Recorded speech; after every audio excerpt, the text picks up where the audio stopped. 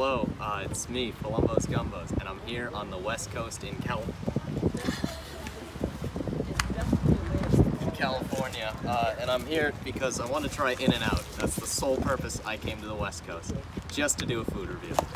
Now what we have here is I got a chocolate shake, the In-N-Out fries, and a double animal style, which for those uninformed, that means that it has cheese and special sauce and pickles and onions on it. It's just really good.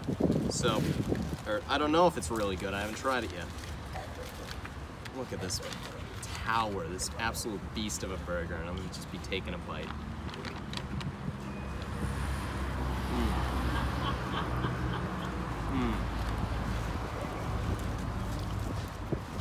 That's a good burger right there.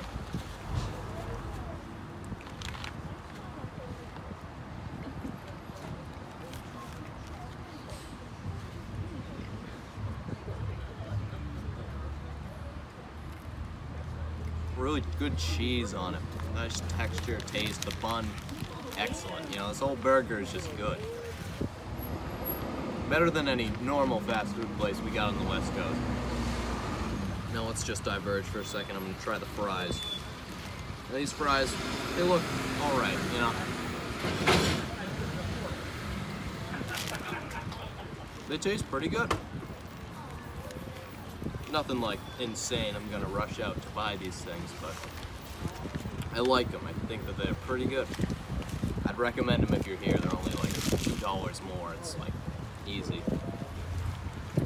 And the shake, I've never had a shake here.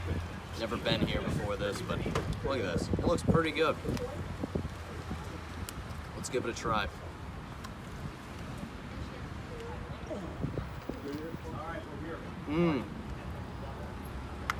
That's good.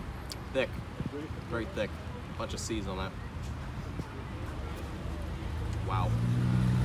Alright, so I gotta give this whole just In-N-Out in general, I gotta give it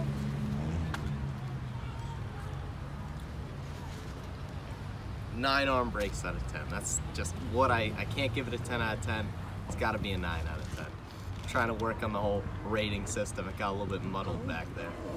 But if you're out in California or anywhere out west, definitely get this. This is a must-have.